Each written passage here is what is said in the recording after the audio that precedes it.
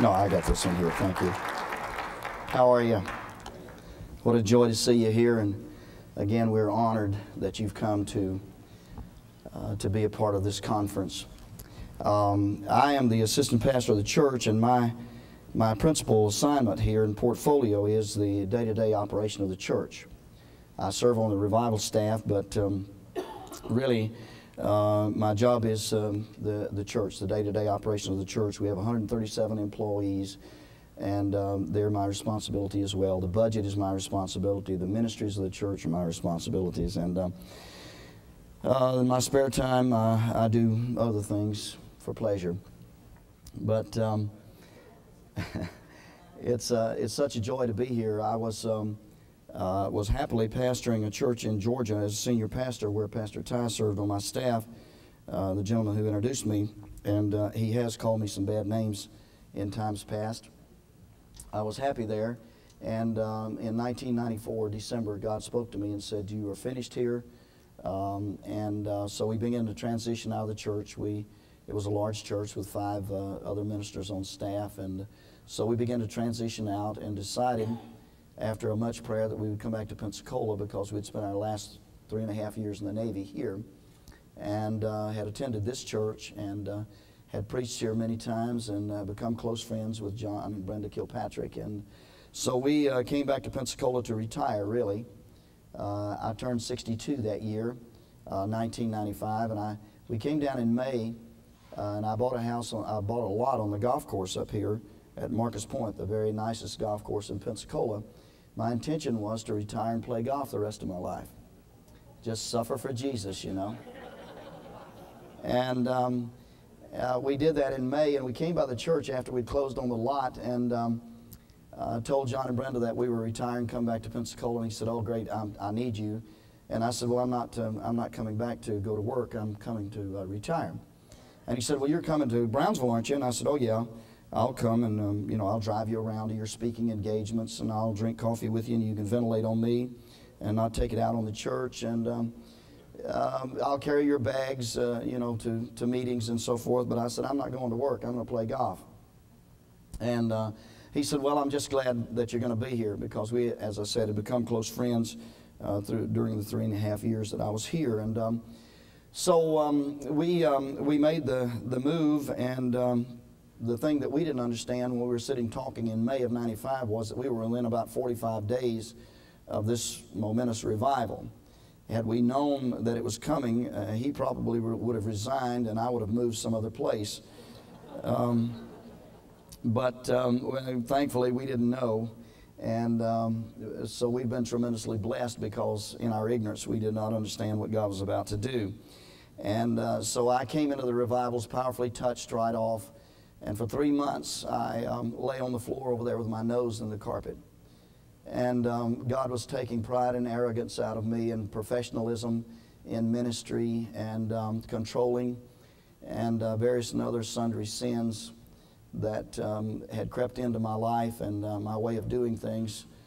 Through training and experiences in life, I had become pretty self-sufficient and capable of doing things on my own. And God reminded me, while I was laying under pews over there with my nose in the carpet and looking at bubble gum stuck under the bottom of the seats, that He was God, and He was the Creator, and I was the createe. And He also invited me to take myself off the committee to manage the universe.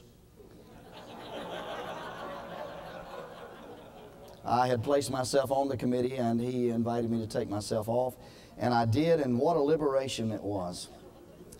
I discovered while laying under a pew over there that I was no longer responsible for Jan Crouch and her 3 pieces of hair and long eyelashes. And I was not accountable to for Benny Hinn's ministry, nor Rodney Howard Brown and the snickers that go on there. I just wasn't accountable for any of that stuff anymore, and what a load was lifted off me, that I no longer had to supervise those people. And really, God caused me to be born again.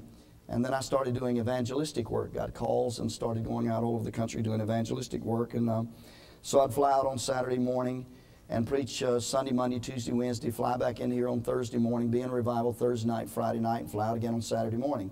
I did that for a year. And God was just blessing my socks off, and I was having a great time. You know, evangelists have it made. They just blow in, blow up, and blow out. And I was sick of pastoring. I had been beat up and sheep bit about all I wanted, and so I never intended to go back in pastoral work, man. I was just gonna get out there and just blow up and go on. And John found out I was having fun, and so he nailed my feet to the floor here and put me to work. When he asked me to come on board, I gave him the classic Pentecostal response: when you don't want to do something, I'll pray about it. And he said, you don't have to, I've already prayed. So I said, well, if you don't mind, I will pray. And really, I didn't have to, because God had already nailed me, and I was sick, absolutely sick. And here I am. He took me across the street from the lounge over there in the main sanctuary to his office, and he said, this office is going to become your office. Here are the keys. There's a parking space out front that says pastor, that's stenciled in the asphalt. That's yours. Here's a telephone number. When you need me, call me. And he walked out.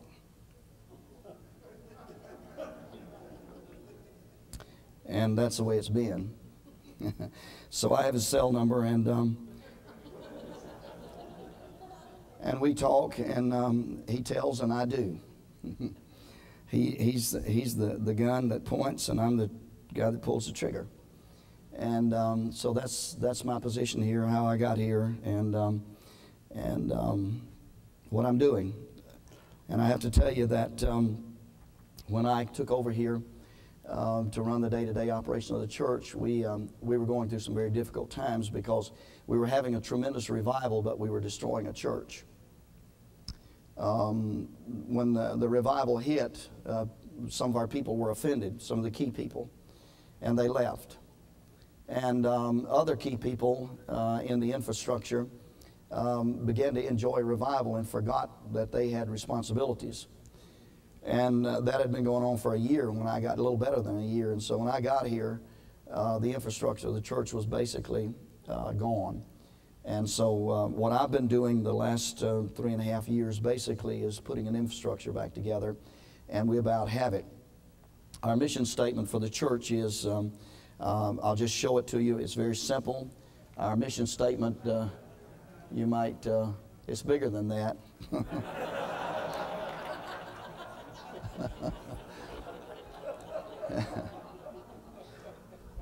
Our mission statement is reclamation, restoration, and reproduction, and our goal is to reclaim the broken, battered, bruised, bored, and restore them to wholeness, and equip believers to reproduce themselves by reaching others. And so in order to do that, what we have done is we've restructured the church to the Ephesians 4 mentality, and we consider it our responsibility to train people for the work of the ministry. And so when people become members of this church, they're told in my orientation class, you're not here for a free ride. You are here to go to work. You're not going to sit in this canoe and somebody else row it, and you sit and watch the scenery and gripe and complain about everything that goes on. You are going to be a part of the problem or a part of the solution. And if you're a part of the problem, we will invite you to leave. And so we have devised a system whereby we train people, and we call it running a base path. The Assemblies of God put out a thing called We Build People, and used a baseball diamond motif. So we took that and we adapted that to our situation. And so in order to bring a person and train a person for one of those 4 areas of service down at the bottom there, which is intercessory prayer over the city, community outreach, cleansing stream, and grace groups, people must run the base paths. And the first thing they must do is they must come into church membership, and the event at first base is our reception of them into church membership. To get from first to second, they must be in a group, and they must go through cleansing stream, which I'm going to talk about today. The event on second base is the Cleansing Stream Retreat.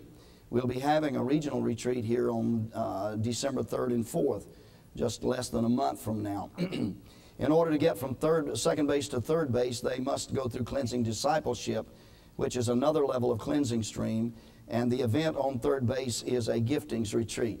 We teach them giftings in cleansing discipleship, and we test them to find out what their giftings are. Every believer is gifted.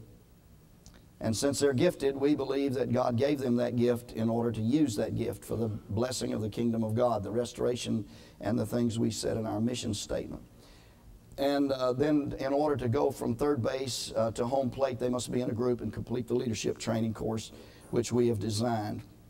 And once they've done that, then we will release them into ministry in one of the 4 areas of ministry in the church, or more than one if they have enough stamina to do that.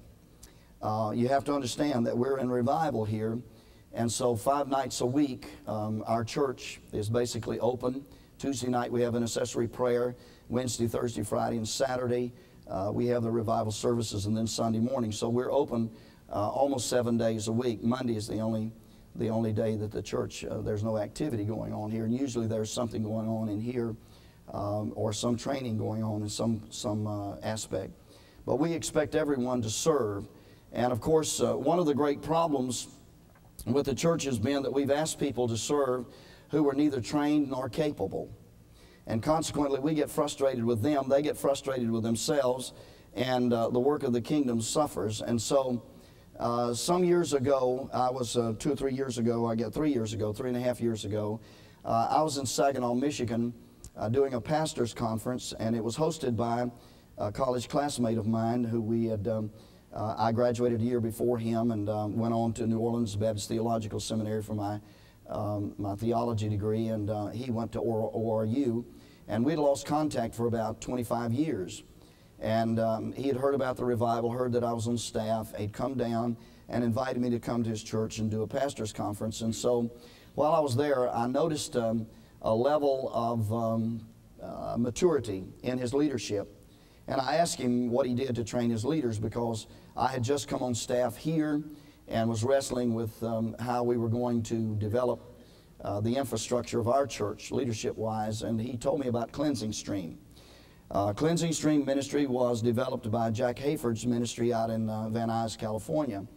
And so my friend said, I'll give you the whole Cleansing Stream program, everything. And you can take it back and look at it and tell me what you think. So I brought it back here, and as I began to look at it, I realized that I had preached a series of 6 sermons in my previous pastoral role that were exactly along the same lines of Cleansing Stream. I didn't call it Cleansing Stream, I called it something else, but it was the exact same concept. In fact, when I looked at it, I told my wife, I said, these guys in California stole my series of messages. And my wife said, it's in the Bible, Carey, and that belongs to everybody. And so they were smart enough to put it in a concise, organized form, and so there you go, Cleansing Stream. And so I put myself through it, the way they had it written and the way they had it organized. Took it to John Kilpatrick, and I said, John, we've got to do this. And he said, well, let me look at it. And he looked at it, and he said, well, how you want to do it? And I said, I want to put the leadership through first. So he said, okay. So I contacted all the leadership, and I told them that they were going through Cleansing Stream. And they did not like it. As a matter of fact, hell jumped right out of them at me, which indicated we needed Cleansing Stream.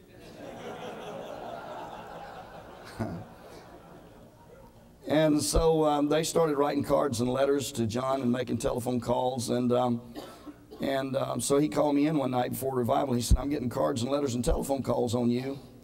And I said, yeah, I know, I'm getting them too. And so he said, what do you want to do? And I said, what do you mean what I want to do? You're the pastor, what do you want to do? And he said, well, you want to put up with all this stuff? And I said, well, I want these guys through Cleansing Stream. And so he said, okay, do it. And so I called them together, and I said, listen, here's the deal, guys. You're going through Cleansing Stream or you're going to lose your position. I'm not here to negotiate. I'm not here to form a study committee. I'm not here to do anything but lay down an ultimatum. You're going through cleansing stream and you're out of a job. Take your choice. So I drug our leadership, kicking and screaming, into cleansing stream. And 6 weeks later, those that opposed me came to me and actually began to hug my neck because it had made such an impact on their families until they just were blown away by it. So we put 196 people through our first class, and word got out, and the second class we did 500. The third class we did 750. The next class, I think we had 1,100 in it, and so it's going on from there. Now it is a required course in our Bible college. And basically, Cleansing Stream is taking us back to the basics. This whole conference is about back to basics. And you heard last night the cry and the heart of an evangelist. But you know, one thing evangelists don't understand is that once you get people saved, intellectually I think they do, but experientially they don't know anything about beyond the altar. And that's not critical.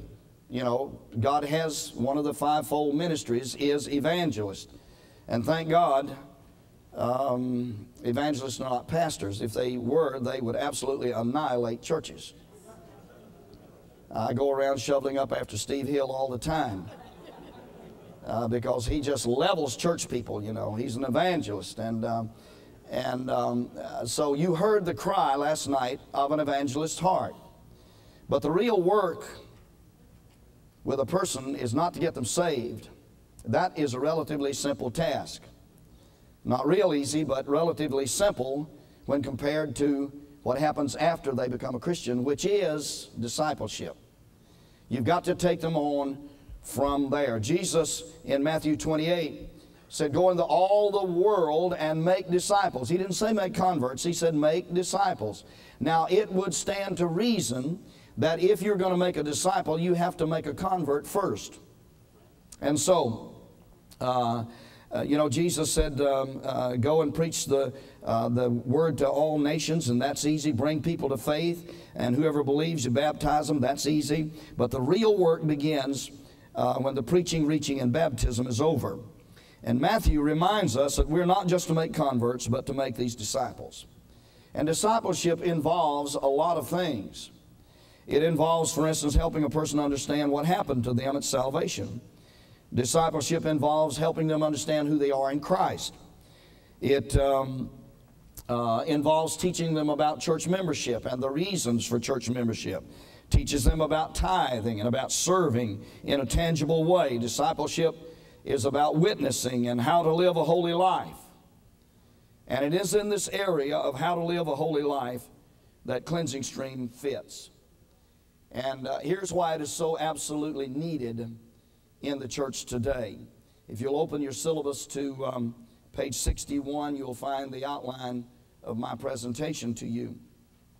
Here is the reason Cleansing Stream is so absolutely necessary in the discipling process. The present state of carnality in the church. Folks, whether you want to believe it or I want to believe it or whether we want to admit it, we have carnal churches. And the reason we have carnal churches is because our people are carnal. And it isn't all their fault. You know, it's easy for us to stand and point an ecclesiastical finger at the people that sit in the pew. But I'm going to tell you, friends, most of the responsibility for the carnality in the church does not lie in the pew. It lies in the pulpit. And so we have to deal with this carnality or it is going to take the church under. Pastor and I had lunch together a while ago in the lounge, and we were talking about this very issue of carnality in the church. And he said, how can these things be in the church? We were talking about a specific situation that we just had to deal with yesterday. And I said, Pastor, let me tell you the reason revival is not in the land. The reason revival is not in the land is because there is all this carnality in the church. And so, you know, we have to deal with that. And of course, when we look at the carnality in the church, we have to ask ourselves two questions. Are these people carnal because they're unsaved, or are they carnal because they're unable or don't know how to live a spiritual life? Well, I believe that most of the people we have in our church are saved, even though they're carnal. I believe they're saved. I just think that they don't know how to confront carnality. They don't know how to get over living a carnal life. And so there have been some attempts to deal with that in the church. The hyper-faith movement, I think, was one of those attempts. And the positive confession movement was one of those attempts. Sloppy grace is another, to tell people, oh, God understands about your sin, and God knows you're a human being, and God knows your weaknesses. No, friend, if there's sin in a person's life, God does not understand that, because sin killed his son. And God does not understand that, and he's not going to tolerate it. There are various forms of discipleship have been developed, all kinds of attempts to address this thing. But to me, the only thing that we can do is to confront the issues. We have to confront the issues. And glossing them over, or sticking our head in the sand, or looking the other way, is not going to get the carnality out of the church. The true brutal truth of the matter is that the church needs deliverance. It needs deliverance. Now, I hesitated to even include that word in my presentation, deliverance, because there is so much flaky stuff going on out there in the name of deliverance, until when you say the very word, especially to preachers, they'll shut you off just like that. And here are the reasons they'll shut you off. Number one, they don't know how to do deliverance, and they don't understand deliverance. And what we don't understand, or what we don't know how to do, usually we resist and we reject. That's one of the problems. The other problem is there's been so much flakiness that go on in the name of deliverance, until preachers just don't want any more to do with flakiness. And so we throw the baby out with the bathwater. But a lack of knowledge and the flakiness involved in the ministry of deliverance are no excuses for us to avoid something that needs to be done in the body of Christ. We absolutely have to do it. And so Cleansing Stream is a deliverance ministry. We do not use the word deliverance. We don't even talk about deliverance. We talk about cleansing. And that way people will not prejudge or form opinions that might prevent them from going through this process. And so I want to talk to you about Cleansing Stream, and I want to show you how Cleansing Stream can address the situation of carnality in the church. I'd like for you to look with me at the book of Galatians. I want to read a scripture here from chapter 5. Paul is writing to a church. So these words are written to those within the church, not those without the church. Paul says here in Galatians 5:16, I say then, and I'm reading from the New King James Version, I say then, walk in the Spirit, and you shall not fulfill the lust of the flesh. For the flesh lusts against the Spirit, and the Spirit against the flesh, and these are contrary to one another, so that you do not do the things that you wish. But if you are led by the Spirit, you're not under the law. Now the works of the flesh are evident, which are... Why is Paul writing this to a church? I'm going to tell you why he's writing this to the church, because these works of the flesh are in the church. Adultery, fornication, uncleanness, lewdness, idolatry, sorcery, hatred, contentions, jealousies, outbursts of wrath, selfish ambitions, dissensions, heresies, envy, murders, drunkenness, revelries, and the like, of which I tell you beforehand, just as I told you in the past, that those who practice such things will not inherit the kingdom of God. But the fruit of the Spirit is love, joy, peace, long-suffering, kindness, goodness, faithfulness, gentleness, self-control. Against such there is no law. And those who are Christ have crucified the flesh with its passions and desires. And if we live in the Spirit, let us also walk in the Spirit. And let us not become conceited, provoking one another, envying one another. You know what we've done, the stab that we've made at helping people deal with their carnality? We have told them, you must crucify the old man. And so they get down at an altar, and they go through a confessional, and they get up, and they think the old man is dead, when in fact he's only in a coma. Get that person in the right situation, the right circumstance, and that man will come to life. There will be a resurrection, I promise you. And so the person then who thinks they have crucified the flesh suddenly find this flesh is very much alive and doing some of these works of the flesh, and they don't know how to walk in the Spirit and not fulfill the lust of the flesh. And so Cleansing Stream gives them tools whereby they can not only crucify the flesh, because the flesh requires multiple crucifixions. And so we're going to teach them how to walk in the Spirit and not fulfill the lust of the flesh. And the first thing that we teach in Cleansing Stream is the concept of alignment. Alignment. Now I'm going to tell you what alignment is in a moment. But let me just say to you that according to Hebrews chapter 4, that we are made up, well really 1 Thessalonians 5:23 tells us that we're made up spirit, soul, and body. Paul says, I pray that God would preserve you wholly, W-H-O-L-Y, spirit, soul, and body. And the writer of Hebrews here picks up this concept of the spirit and soul. And I think that one of the problems that we've had in church for a number of years is we don't understand that there is a delineation in Scripture between the spirit and the soul of man. We've always, or many of us have come to the understanding, or we have the understanding, that maybe these two things are somehow the same. But I assure you that Scripture teaches that these two things are separate. You'll get a clear picture of this in the book of Hebrews chapter 4. The writer of the Hebrews says, let us therefore be diligent to enter into that rest. He's talking about Israel not entering into the promised land and into the rest. And so he says, let us be diligent to enter into that rest, lest anyone fall according to the same example of disobedience. For the word of God is living and powerful and sharper than any two-edged sword, piercing even to the division of soul and spirit, of the joints and marrows, and is a discerner of the thoughts and intents of the heart. And there is no creature hidden from his sight, but all things are naked and open to the eyes of him to whom we must give an account. Now, here is a picture of an individual. When Adam and Eve were created in the Garden of Eden, they were created in God's image and likeness.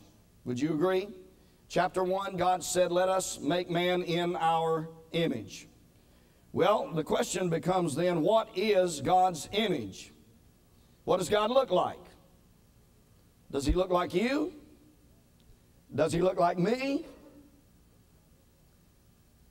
Well, no, he doesn't look like us. We look like him.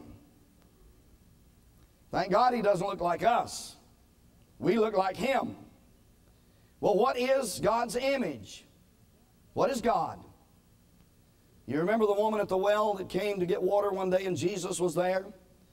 And she got into a discussion about who's right, the Baptist or the Methodist?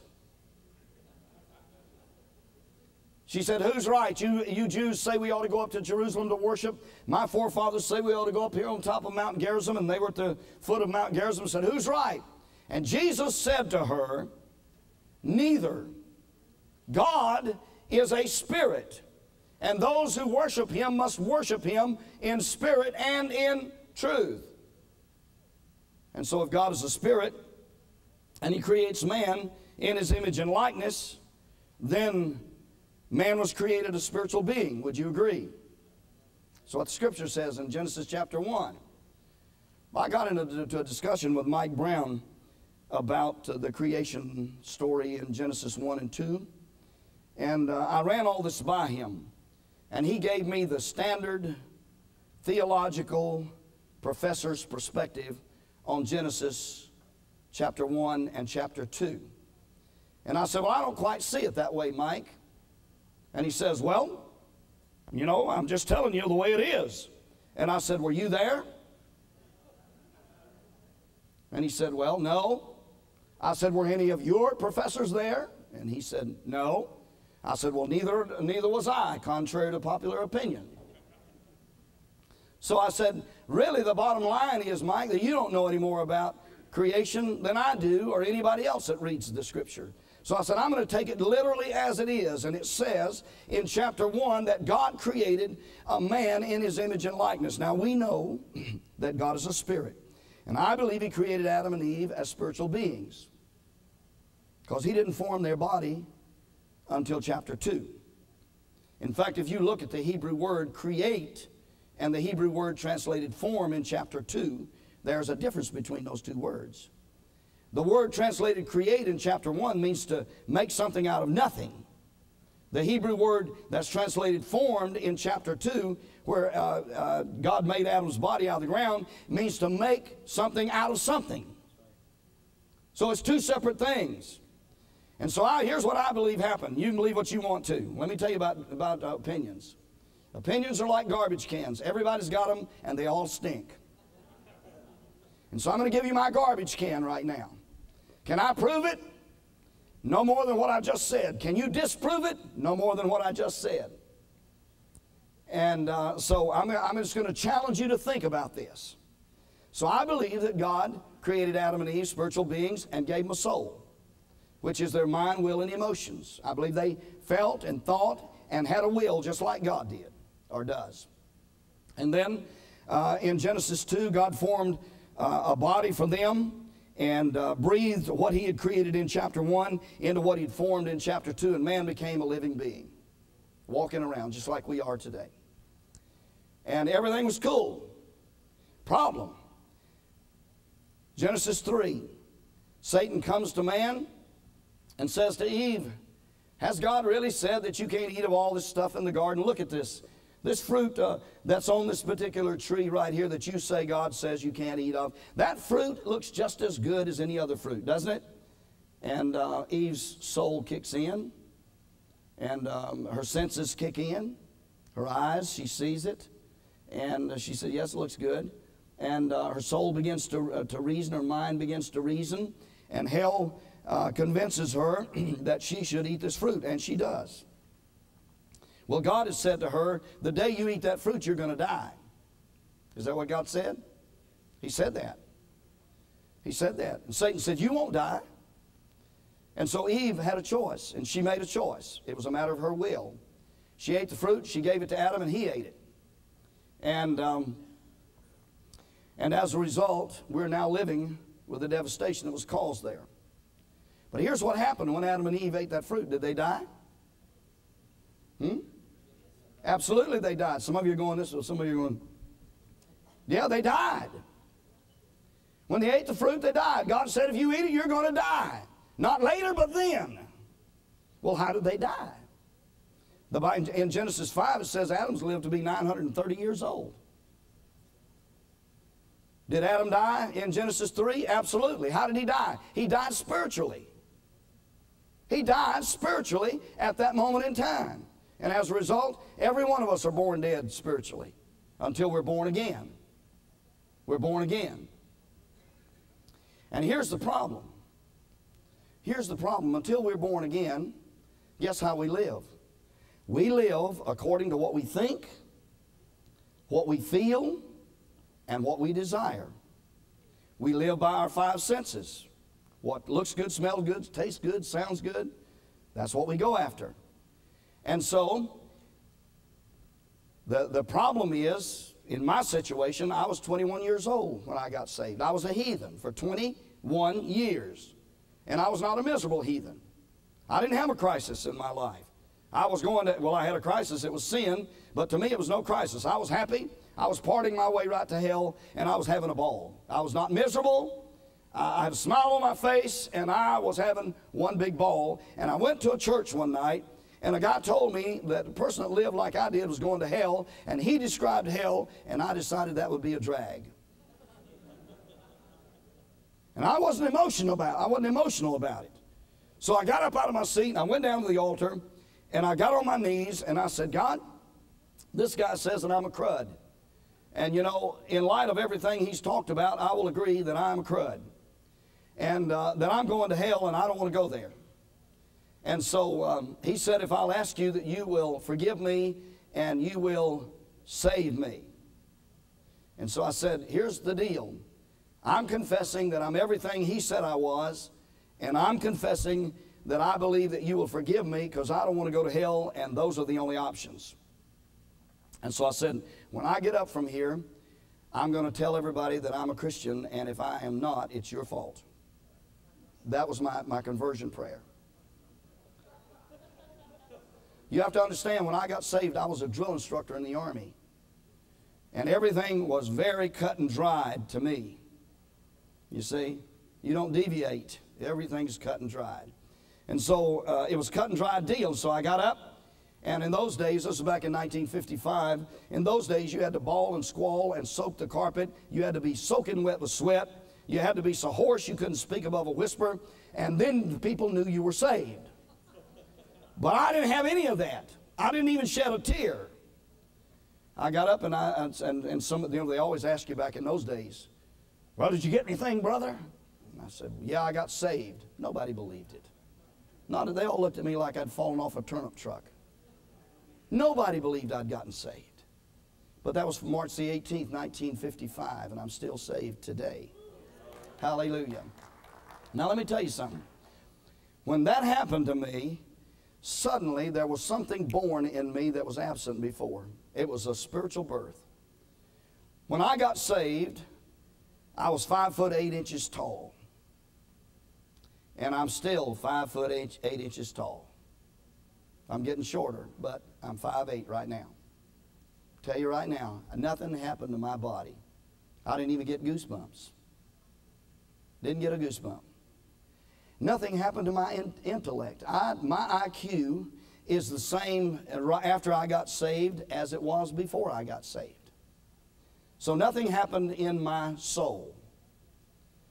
I was spiritually born again. But the problem was this, that I was thrown into an arena with 2 Goliaths. Little David, 2 Goliaths. I had a spirit man that was born inside of me that wanted to go after God. But I had a soul and a flesh that wanted to go after carnal things, and whatever I wanted to do, that's what I wanted to do. And so these 2 Goliaths, my soul and my body, were beating up this little Goliath. This little David that had been born inside of me. Spiritual man. And for years, I didn't know what to do about that. And I'm telling you that that's where 99% of our church people are. They're born again, but they don't know how to deal with these 2 Goliaths. Because you see, they've always lived their life according to how they felt, what they thought, or what they wanted. Now, they're born again and they're being told, you shouldn't want that. But I want that. Well then, how am I going to deal with that? I want that. My appetites, I've always liked that. I'll give you, for instance, when I got saved, I loved beer. I mean, I loved beer like a pig loves slop. And I loved cigarettes. And I'm going to tell you right till this day, I don't even watch beer commercials because I think I still like beer. It's been 44 years since I tasted it, but I think I still like beer. But I don't watch beer commercials, and I don't drink non-alcoholic beer. Because, and I'll tell you why, because that appeals to that old nature. And after I got saved, for 3 years after I got saved, I wanted a cigarette. I mean, back in those days, they didn't have smoking and non-smoking places in traffic terminals and restaurants and all of that. And my favorite time for a cigarette was right after a meal. And I'd sit in a restaurant, and invariably the devil would put somebody at the next table, and they'd light up, and that first whiff of smoke would come tantalizing through the atmosphere, right up my nose, and I'd go. The guy sitting at the table could have been a snaggletooth mule smoking that cigarette. I would have kissed him for a drag off of it.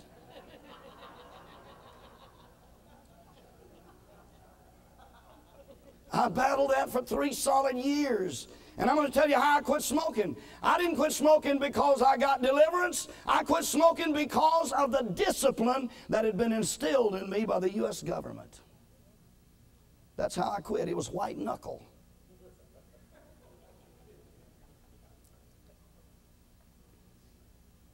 And so I didn't know how to get free of these things. You know, one of the greatest things that has ticked me off in my ministry is this, that I have laid hands on people that had cigarette habits and prayed for them, and they were instantaneously delivered.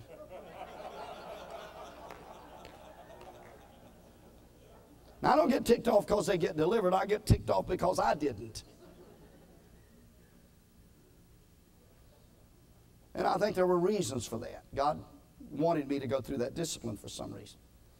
But the point that I'm making is this, that when we're born again, we're spiritually born again, and we don't know how to conquer the way we think, the way we feel, and our wills have been so weakened by behavior patterns until we can't even obey the Word of God.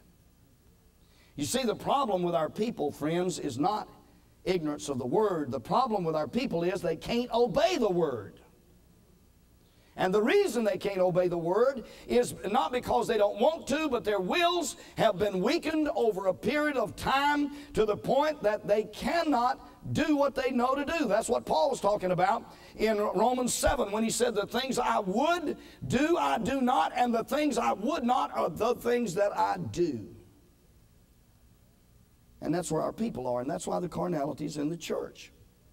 And so, we've got to give the people an opportunity to understand how they are put together, how sin works, and how they can overcome this carnality and walk in the Spirit and not fulfill the lust of the flesh, and enter into this rest.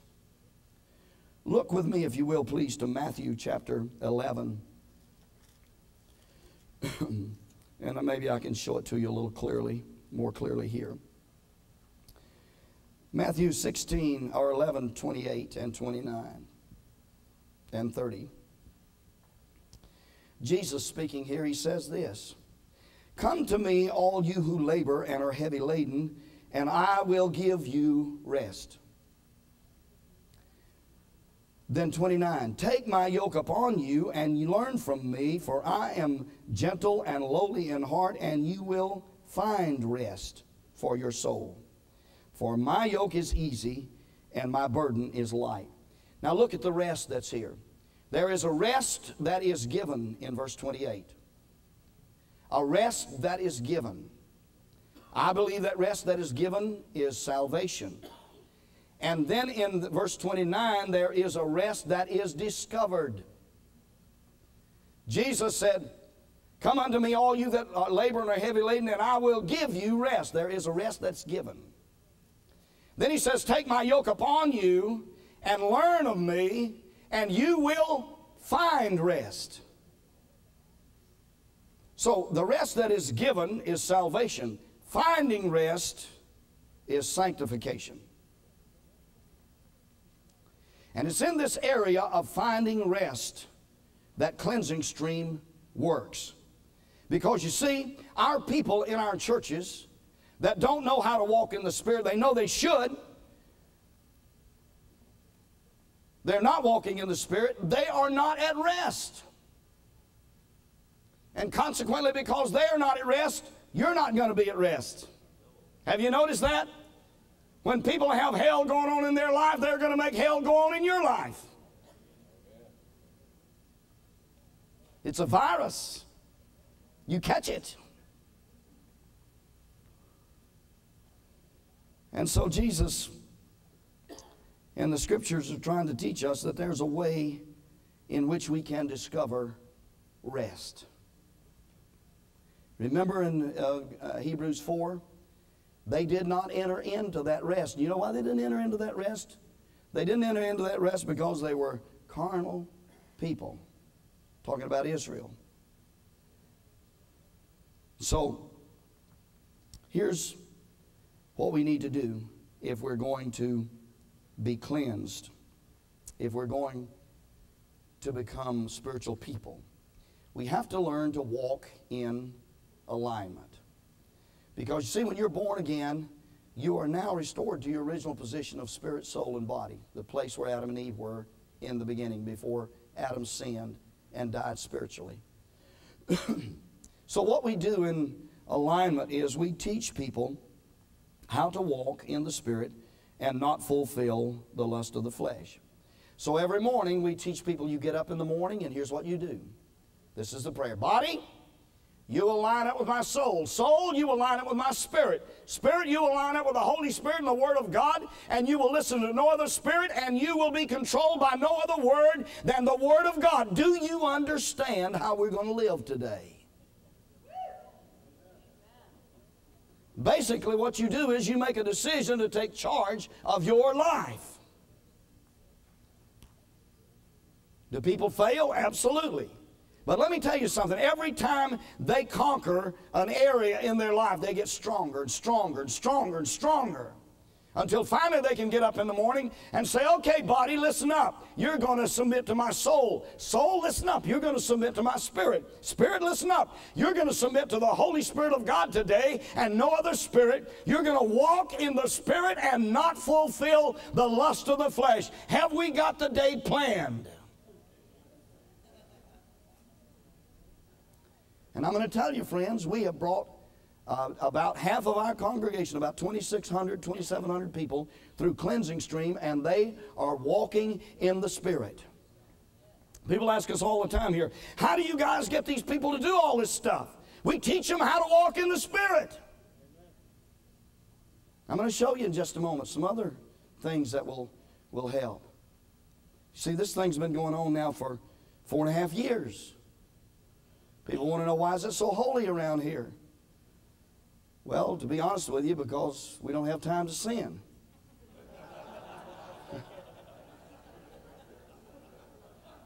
And when we do have time to sin, we don't have the energy.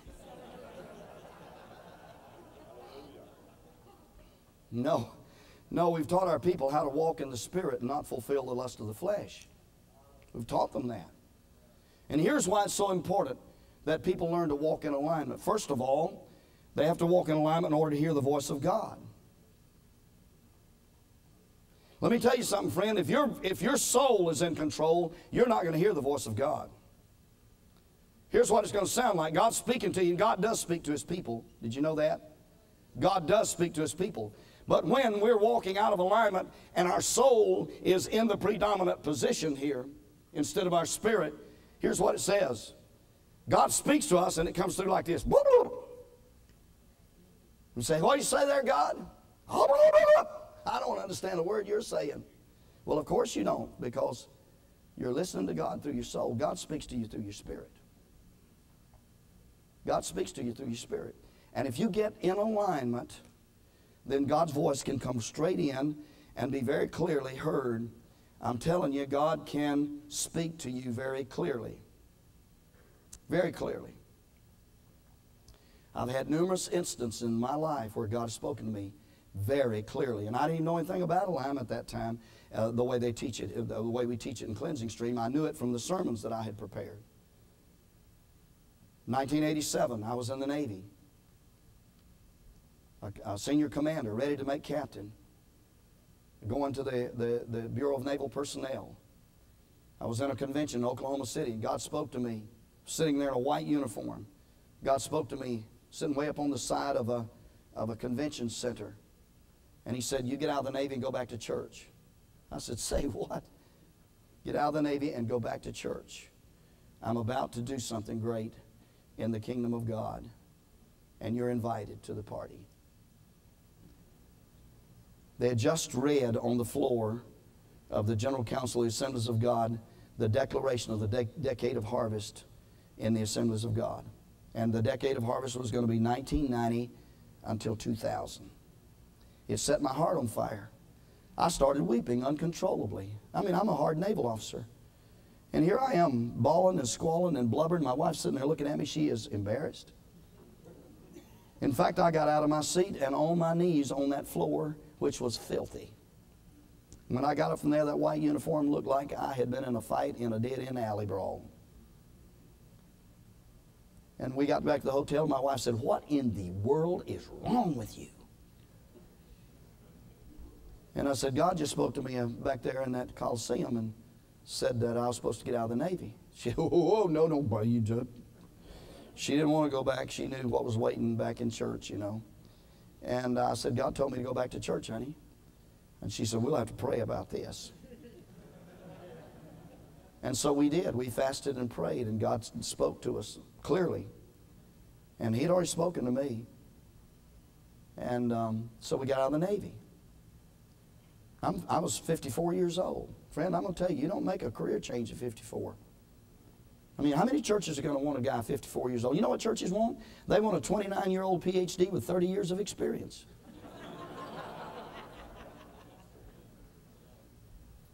But God gave me a wonderful church because He spoke to me. In fact, I went up and tried out for this church and accepted it and was driving back to Pensacola. And I said, Shirley, I got to call the chief of chaplains and tell him that I've accepted a church while on active duty. And she said, what do you think he's going to say? And I said, I have no earthly idea. This guy's an admiral, Catholic. So I came back down here to Pensacola, picked up the phone and called him. I'd known him when he was a commander. His name is John McNamara. I said, John, I need mercy. And he said, what? And in his admiral voice, you know, what? And I said, I went up to Albany, Georgia and accepted a church last night. He said, you did what? I said, I accepted a church last night. He said, may I remind you that you are on active duty? And I said, you don't have to remind me. I've been wrestling with it all night. And he said, well, what do you want me to do? I said, I want you to get me out of the Navy. And so there was a long pause, and then he said, call this number. Gave me the number. And it takes 9 months to process out of the Navy in retirement. And that was on October the 6th. And on December the 4th, I had my retirement ceremony. Heard from God. We went to Albany, bought this nice house. My wife loved this house, even had a flagpole. She wanted a flagpole, had a flagpole. I mean, this was the house. I dragged her all over the world in the military, in the Army, and in the Navy. And now we found the house, and it had the flagpole. And so we were in that house 5 years. And one day I was coming home, God said, sell this house. I said, you really have a sense of humor, Father. You'll get me killed. There must be a better way for you to get me to heaven than for me to tell my wife about this house. You sell the house. I heard it very clearly. And so I came in and I told Shirley, I said, Shirley, God told me to sell this house. She said, you crazy as a loon. She said, I'm not selling this house. And I said, well, I'm just telling you what God said. And so finally she said, well, I'll pray. And so she prayed. And she said, all right, we'll put it on the market, but we're not putting a sign in the yard. We're not advertising. We'll just put it on the market with a realtor. And if it sells, fine. If not, fine. So I said, fine, because I escaped with my life.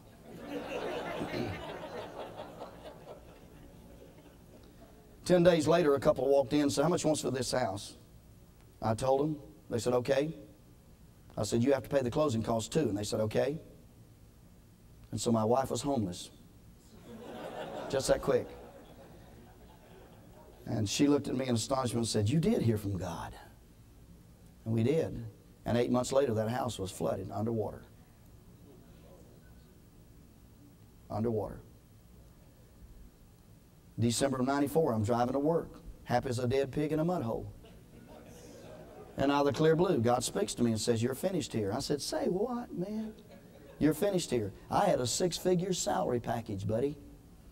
And I was turning 62 then 1995, and I was set for life. I had 5 other guys. Newman Ty was one of them, and they did all the work. I came in, preached, and went and played golf, went fishing, did whatever I wanted. They did the work, and I got the glory. And had a nice 6-figure salary package, and God here is telling me that I'm finished. I mean, you don't want to hear stuff like that early in the morning before you've had a cup of coffee. You don't want to hear it any time. I'm telling you, it's 62. But you know what? I wanted revival. And that church wasn't interested in revival, and God in His mind knew that this church was going to be in revival, and so He was trying to get me from there to here. And if I hadn't been walking in alignment, I'm going to tell you, it would have come through like, blah, blah, blah, blah, and I'd have been sitting up there, probably more sheep bit than I've ever been in my life. But I'm telling you, if you walk in alignment, you'll hear the voice of God. And we need to teach people to do that. Secondly, we need to walk in alignment for protection. For protection. We get out of alignment, we open ourselves up to the attack of the enemy. And the reason a lot of our people are under satanic attack is because they're not walking in alignment. Because you see, it's the spirit part of man that's covered by the blood. It's not that old flesh, and it's not that old soul. God can't cover stinking thinking. And God certainly can't harness this flesh. This flesh is a wild man.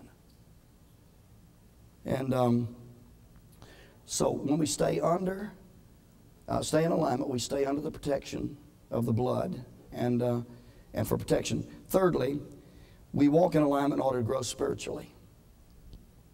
How many of you would like to see your people grow spiritually by leaps and bounds? Get them in alignment, and I mean they can grow by leaps and bounds. You see this guy right here? See him? This was a heathen. 28 years, alcohol, drugs, just a woman chaser, the crud of the earth. This guy right here.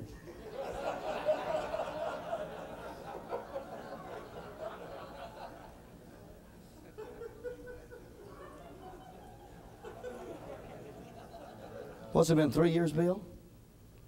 4 years. 4 years ago, right after the revival started, this guy got saved and cleaned up.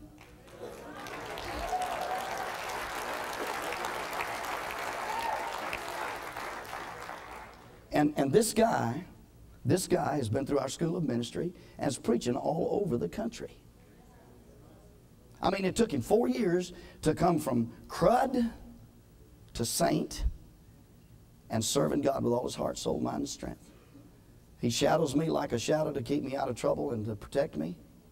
He waits on me hand and foot. He's just a servant. And God's raising this guy up. He's raising this guy up. And you know why he's come that far in 4 years? I guarantee you, if he had not gone through cleansing stream and cleansing discipleship, he would have never grown to this level in 4 years. Amen. He'll tell you that. He'll tell you that. Now he teaches cleansing stream. He not only lives it, he teaches it and preaches all over the country in order to grow spiritually. So, alignment is the first step in cleansing stream. The second step, I got to hurry, is consecration. The definition of consecration is to make or declare sacred or set apart for dedicated to the service of God. Paul says to the church in Philippi, chapter 3, verses 7 and 8. But what things were gained to me, these things I've counted loss for Christ. But indeed I also count all things for loss for the excellency of the knowledge of Christ Jesus my Lord, for whom I've suffered the loss of all things and count them as rubbish, that I may gain Christ. How many of you would say that Paul had been set aside for a sacred purpose? Guess what? So have you. And guess what? So is everyone God saved in your church. They've been set aside. Problem. They're not consecrated. Some of us in this room are not consecrated. I've discovered that there are 3 areas in which people need consecration in their lives. Every time I counsel someone. By the way, Cleansing Stream has reduced our counseling load in this church by 50%. So we've taught people how to handle their problems. We've discovered that there are 3 areas that people have problems in their Christian walk. The first area is in material things. Material things. Stuff gets between our people and God. Stuff gets between you and me and God. Do you know that? We teach our people not that God owns 10%, but that God owns all of it. God said, all the silver and gold are mine. If all of it's His, that leaves nothing left over. All of it's God's. Do you know how we sustain this revival financially? We don't sustain it through the gifts and the offerings that come in through revival crowds, those are very, very insignificant in the scheme of things. Our budget here is $9 million a year. We spent $3.7 million building this building for Revival Overflow. We would have never built this building had it not been for revival. And do you know how we're able to do this? Because our people give. Over 80% of this congregation tithes. That's how we pay the bills. And the reason they tithe is because we've taught them that everything they have belongs to God. The house they live in their house. It's God's house. The car they drive is not their car. It's God's car. The clothes they wear is not their clothes. They're God's clothes. Everything we have belongs to God. And if you can get stuff out from between a person and God, you'd be surprised how rapidly that person, how many problems disappear in that person's life. You'll hear people say, well, I can't tithe, man. I can't afford to tithe. When a person says that, there's something material between them and God. When a person says tithing is not biblical, there's something materially between them and God. I promise you. So we teach people how to consecrate material things. Second thing we teach them is how to consecrate relationships. You'd be surprised how many people get in trouble because of relationships. Somebody in your church gets ticked off at you, and they got a relative over there they go spill all their garbage on, and that relative gets ticked off at you, and because of the relationship that they have, or friendship relationship, and pretty soon you've got a rebellion on your hands. And it all came about because relationships were not consecrated.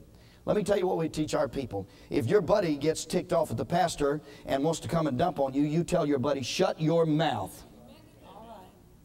You shut your mouth. I'm not going to listen to anything about the pastor. You understand? We don't tolerate that in this church. Now you zip it up or else you go out of here and you leave. That's what our people tell people. They don't let friendship get in the way. They don't let relationships get in the way. When people come to the altar over there during revival, you'll hear us tell them, if you're in a relationship right now, no, this is not for married people obviously, but if you're in a relationship right now where you're saved and the other person isn't, you break it off. And break it off now. Break it off now. We had a guy and a girl that were living together, came here to the revival. Steve preached and the girl came down to the altar and got saved. We told them that they couldn't, that people couldn't live like that and be Christians. She got up and walked back there and stuck her finger in Tarzan's face and said, "It's over!" And he was absolutely blown away. He said, "Well, where am I going to stay tonight?" And she said, "Not with me." And that's why we have to have guards, because Tarzan gets ticked off when he hears messages like that. They don't like that stuff. But you consecrate relationships. How many times have you seen it, Pastor, where a husband or wife gets cold in the Lord and she says, "Well, I'm not going to church today," and the husband stays home with her, and pretty soon he's cold in the Lord and both of them are backslidden and out the door? How many times have you done that or seen that? I'm going to tell you what I did. My wife led me to the Lord. She was a Christian when she married me. I was a heathen. And she married me. Best thing that ever happened to me outside of salvation. She led me to the Lord. And she's a wonderful Christian woman, beautiful woman. Got all the graces in the world. She's going to heaven. But I told her one day, not too long ago, I said, listen up, Shirley. I said, I just want to inform you of something. If you ever decide to backslide and go to hell, I ain't going with you. You understand? I love you, but I ain't going. I'm going to heaven. I just felt like that day that I wanted to just let everybody know I was going to heaven. And so I started with her.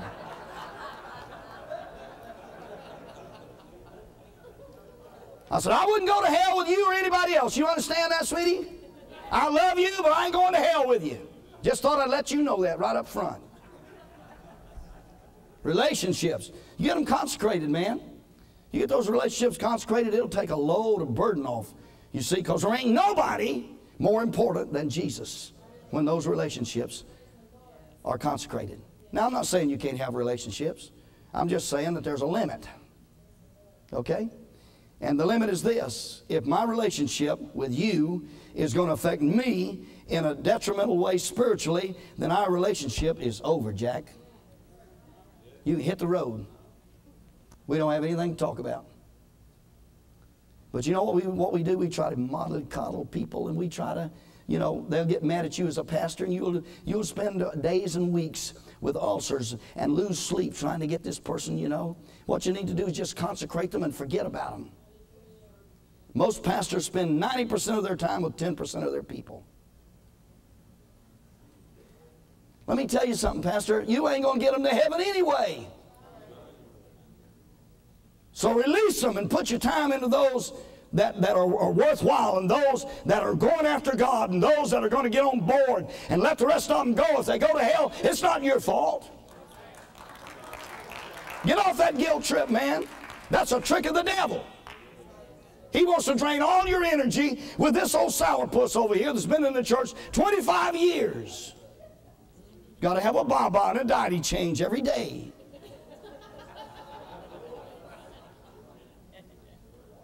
Let me ask you something. If you came over to my house and we were sitting in my den talking, and I said, would you excuse me, I think I hear my son back here in the bedroom and I need to go change him and give him his baba.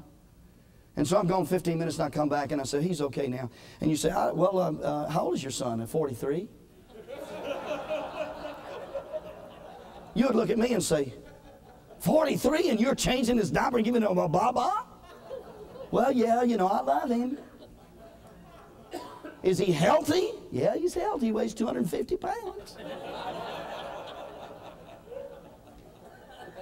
We never do that in the physical, but in the spiritual we do it all the time. Just wean them.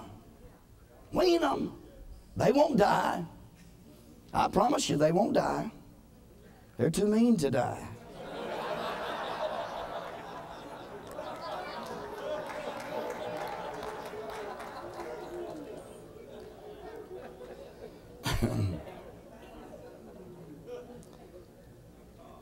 And then we teach people how to consecrate themselves. Did you know the biggest thing that gets between us and God is us? You see, I got an agenda and so do you. But what are we going to do with that agenda? Your people's got agendas too, and that's part of their problem.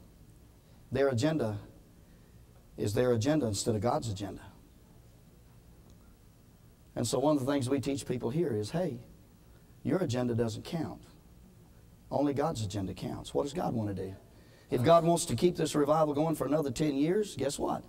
We're going to do it another 10 years because we don't have an agenda. That's it. That's it. So we consecrate ourselves. Is it difficult? Absolutely. Absolutely. You'll miss your sitcom. And you'll miss football game. I don't think in 4.5 years that I've sat down and seen an entire football game. And before that, I watched every one of them that I could get my eyeballs on. I retired here to play golf, as I told you. I think I played golf 9 times in 4.5 years, and I live on a golf course.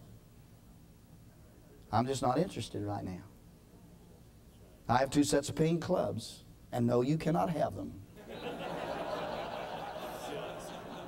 That's the way it goes.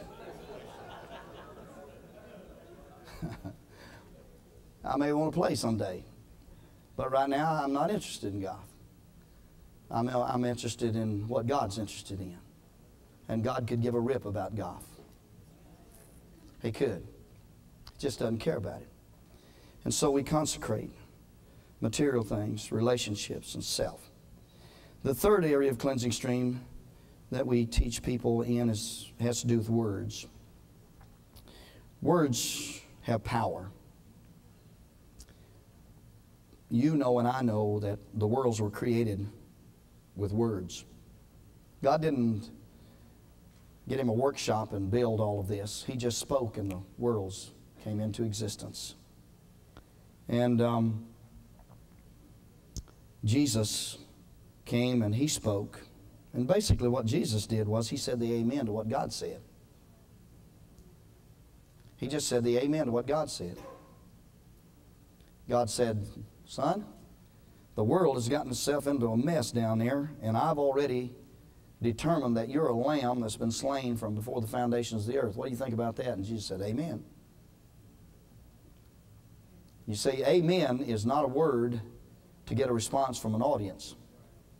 Amen means, so be it. And so God said, they're in a mess down there, you know, and I've already in my mind had you as a lamb slain from before the foundation of the earth. What do you think about that? And Jesus said, so be it. Well, I'm going to send you from heaven, and I'm going to send you down there to that rotten earth, and people are going to hate your guts. And Jesus said, well, so be it. And God said, not only are they going to do that, but they're going to ridicule you, and they're going to falsely accuse you, and they're ultimately going to arrest you and give you a false trial, and they're going to lie on you like a horse thief, and they're going to crucify you. And Jesus said, so be it. So be it. There's power in the Word. You see? You and I are redeemed right now because of the power of words. Jesus said, so be it. You remember when he was in the garden and he was praying? He said, Father, if it be thy will, let this cup pass from me. And about that time, God said, not my will. And Jesus said, then not my will, but yours be done. So be it. And that's when he went to the cross. That's Jesus, really. His cross was right there in Gethsemane. Did he go to the cross? Yes, he did. But the real battle was won right there. And it was won through words. Through words. And there's power in our words as well. Proverbs chapter 6 and verse 2 says that we are trapped or in bondage by the words of our own mouth. You see, there are words that are spoken over us, or words that we speak over ourselves or over our families or our spouses, and that opens the door for hell to come in and set up a stronghold in a person's life. For instance, a married couple get into a heated discussion. Well, let's just get a divorce. You just opened the door. By making that suggestion, you just gave hell the privilege to come in and create a stronghold that will work against your marriage and probably cause it to end up in divorce. Let me tell you what I did with my wife. When we got married, we've been married 44 years, one thing that I said to her, I said, honey, divorce is not an option. So you can find the dictionary with that page on it and you can tear it out because it doesn't apply. And every once in a while, you know, I'll just remind her of the fact that it wasn't long ago. I said to her, I said, look right here, look here, look here. You see this? This is the last thing you're going to see on the face of this earth. You understand me? This is it. There ain't no other options. This is it, baby. Got it? This is it right here. We're just establishing once again, you know, that hell ain't getting its foot in our house. Now, we've been married 44 years. If we had opportunities to get divorced, 44 of them. At least one a year. We just haven't talked about it nor exercised any options. And we've not opened the door for hell to come in and destroy our relationship. We tell kids sometimes, you'll never amount to anything. Let me tell you, don't ever tell a kid that. You'll create a monster. You'll create a monster. My mother used to tell me, I was raised on a sharecropper's farm over in Mississippi. Abject poverty. I mean the worst kind of poverty. And I figured out by the time I was 8 years old, this is a drag. I don't want to do this. And so my mother would send me out to the garden to hoe the vegetables, and I'd go out and cut them every one down. She'd beat the living daylights out of me and say, you'll never amount to a hill of beans. My mother opened the door for a curse in my life. She said I'd never amount to a hill of beans. A hill of beans, if you weren't born on a farm, a hill of beans is one stalk of bean that comes from one bean sprout. And it will feed you not even one good meal. And so what she was saying was, you're going to starve to death, buddy. You're so sorry until you're going to starve to death. Now, my mother loved me. I was her baby.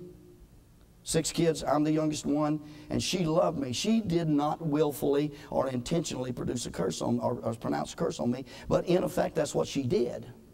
Because you see, those kinds of words will produce 2 kinds of responses internally in a kid. It will either destroy that kid's initiative to say, well, I guess that's right. And hell will take it and say, your mother said you'd never amount to a hill of beans, therefore you'll never amount to a hill of beans. And a kid will grow up with an inferiority complex and never accomplish anything because hell has been given an opportunity to get in that kid's life. Or the other extreme is this, that it will create a monster.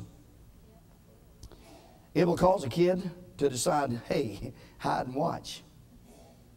And that's what he did with me. My mother said, you'll never amount to a hill of beans. And I can remember as a little kid, I'd say, you just wait. When I get off this cotton picking farm, you just wait. And consequently, I'm a task-oriented person. I'm not a people-oriented person, as you probably have already gathered.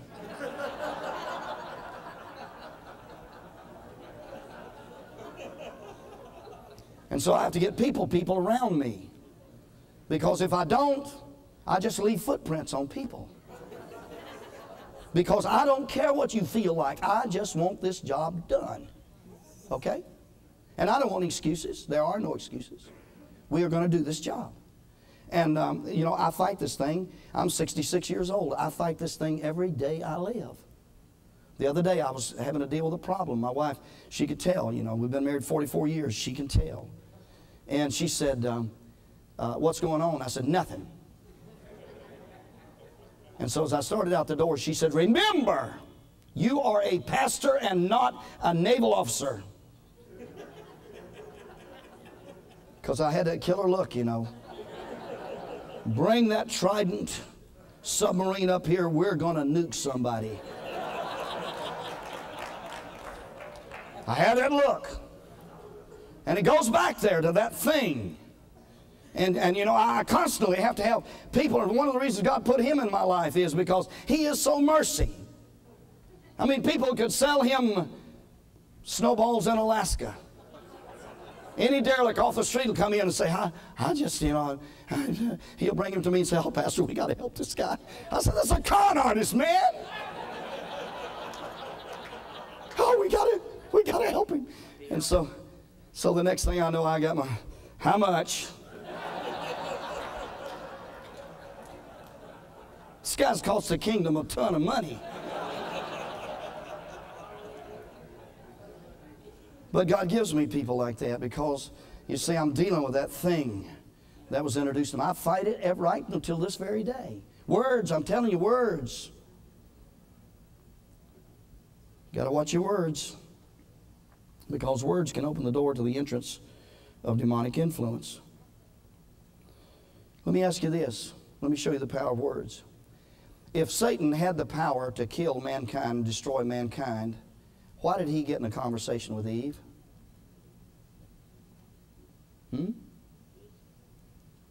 Because he doesn't have the power to destroy mankind. So he gets in a conversation and uses the power of words to convince Eve to rebel against God. And that's why you and I have gotten the mess we were in as a sinner. And why we deal with some of the trash we deal with right now is because of words. Words.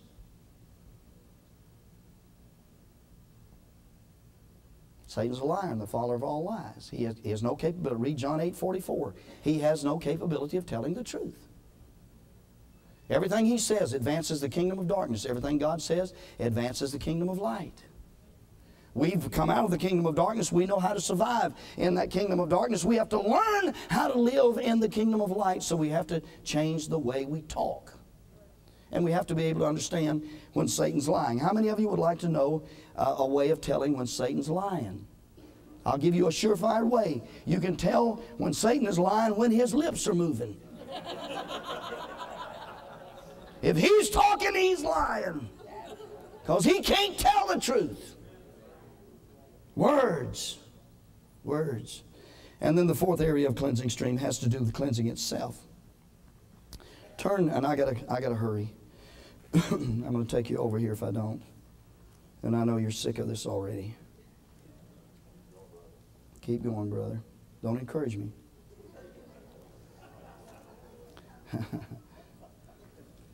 2 Timothy 2. Let me tell you what we teach people. We teach people when you sin, willfully sin, you give Satan a foothold in your life. Whatever area it is you willfully sin in, that's where you give Satan a foothold in your life. Now I'm going to talk about demon possession in a moment, but not right here. Okay? Look at 2 Timothy chapter 2. Paul is impressing upon Timothy what a servant of the Lord should be. And he says, verse 24, a servant of the Lord must not quarrel, but be gentle to all, able to teach, patient, in humility, correcting those who are in opposition to themselves, if God perhaps will grant them repentance, so that they may know the truth, and that they may come to their senses and escape the snare of the devil, having been taken captive by him to do his will. Did you hear what I said? Did you hear what Paul said? Paul says that Satan can take believers in a snare to do his will. You say, I don't believe that. Then explain to me why you have the hell in your church you have. Why do you have those people in your church that are as mean as a snake? I'm telling you, because there are strongholds in their lives, areas in their lives where they've opened themselves up and given hell control of a certain area of their life. Gossip, unforgiveness. See, we don't really consider those to be big sins, and yet they tear our churches all to pieces. Gossip and unforgiveness tears the church up quicker than adultery or fornication does. But you see, adultery and fornication are the biggies. And gossip and forgiveness, there's so much of that in church until we've learned to tolerate it and we think it's normal. But it's not normal. It's not normal. During membership class here, I teach our new members, if you gossip, I'll cut your tongue out.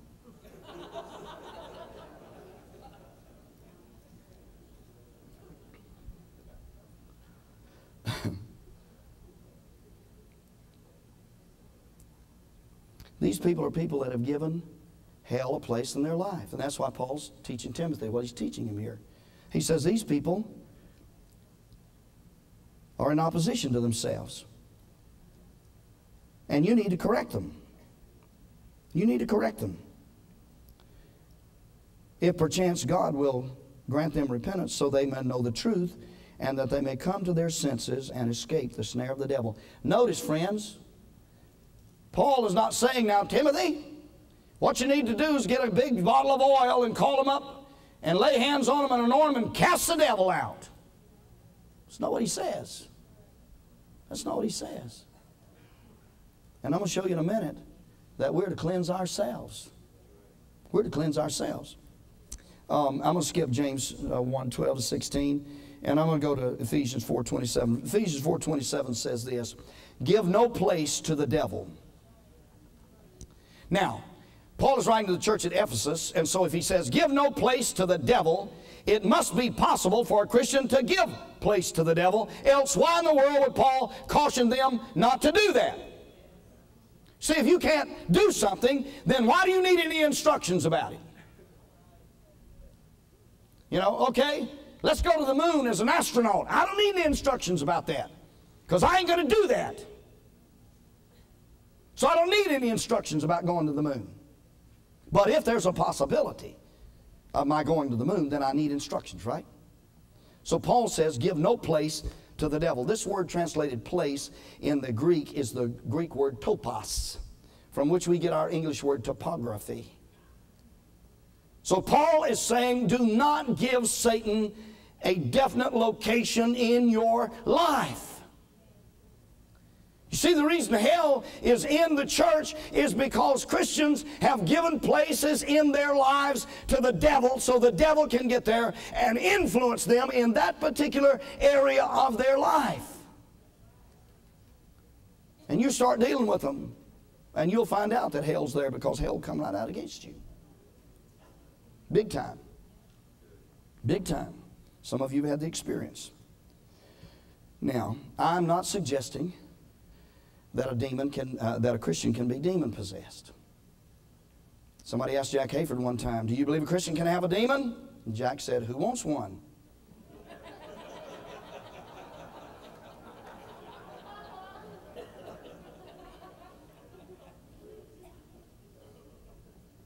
Christian can't be demon possessed.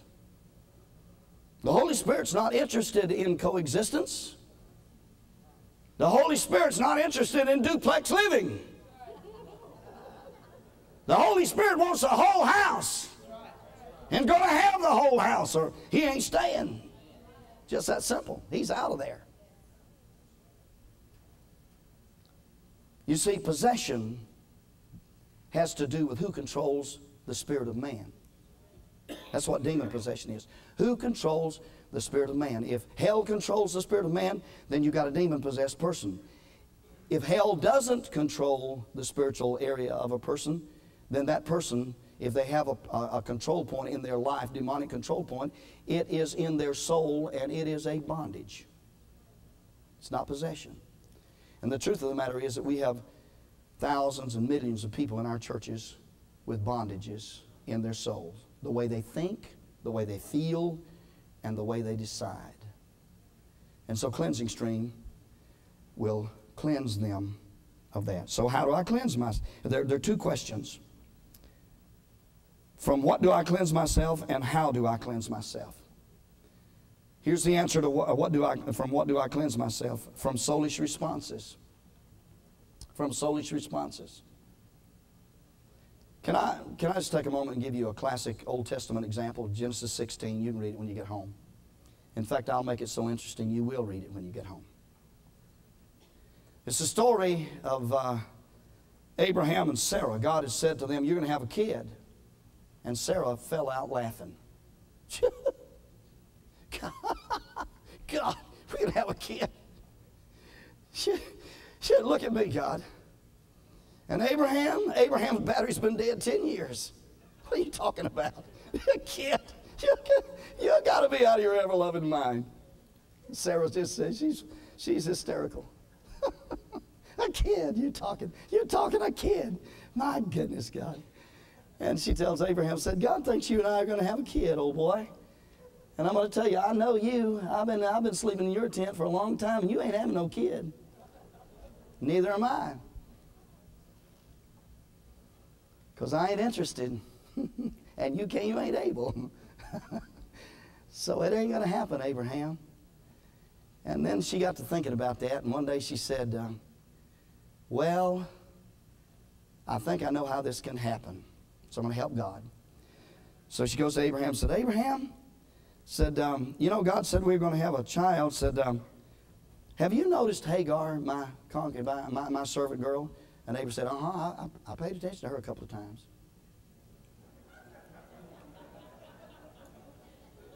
And Sarah said, well, you know, I can't have a baby. You know that.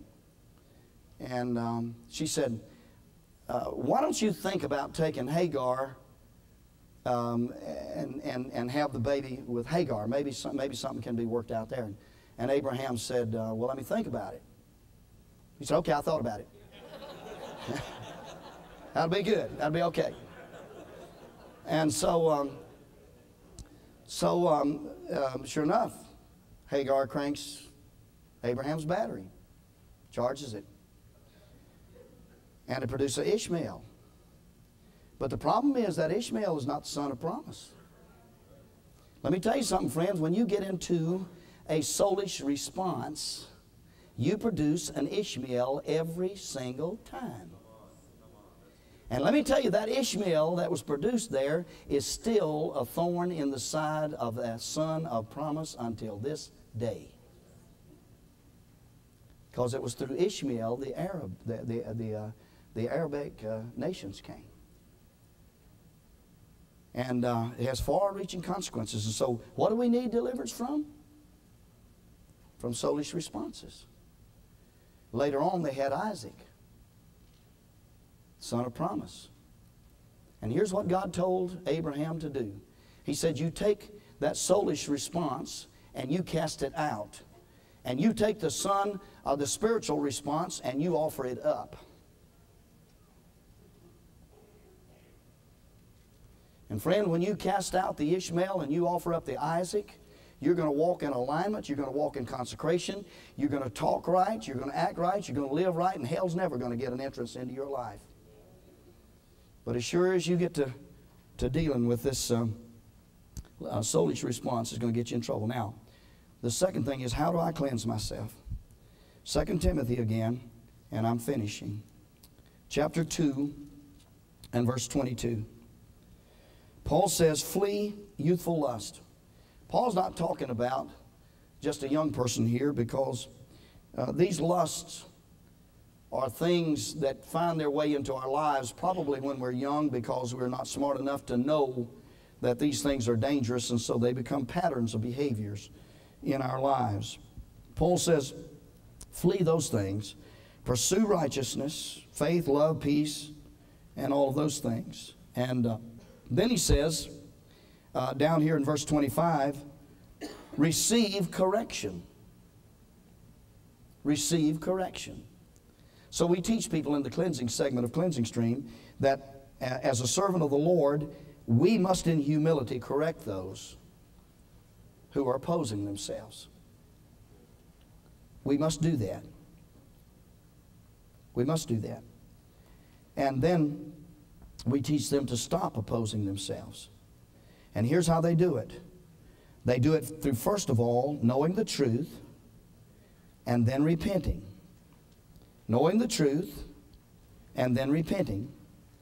And then they renounce. We teach them to renounce the legal right of this thing to have a hold in their life. And then by the authority in Jesus' name and the anointing, we destroy the yoke of bondage in their life and watch them recover. And that's what Cleansing Stream is about. Okay? Now, the way we do Cleansing Stream, we do it in 12 weeks. Because we have to accelerate things here. In Van Nuys, they do Cleansing Stream in 5 months. And yeah. So I've got some. If you're interested in Cleansing Stream, I have leadership kits in the product tent. They're $120 cash. They're $125 credit card. We don't make a dime on those. That's not what we're here for. We're here simply to provide you with resources if you're interested. We have the leadership kits that's described in this brochure out in the tent. And you can pick those up and take them with you. It consists of a leader's guide, a student's workbooks. There are 4 workbooks, one for each one of these areas that I just talked to you about. There's some audios and some textbooks. There are 3 textbooks, and there are 4 videos. 4 videos. I have to warn you that the first video on a line that I teach, and so if you've had enough of me, you wouldn't want to get that. But anyway, we have some Canadian brethren here, and I also have the Canadian representative of Cleansing Stream with us. And so, David, would you come up here, please? And David, the Canadian brethren, I'm going to give David these brochures for the Canadians. And if you folks that want a brochure from Canada, if you'll come right here, this is the guy. And the rest of you, if you want a brochure, I'm going to have Bill pass these out. Just raise your hand, and he'll pass them down. While he's doing that, do you have any questions that you'd like to pose to me, either about Cleansing Stream or anything else we do here? Okay, he said talk about the retreat. I omitted that because of time, but the Cleansing Stream seminar culminates with a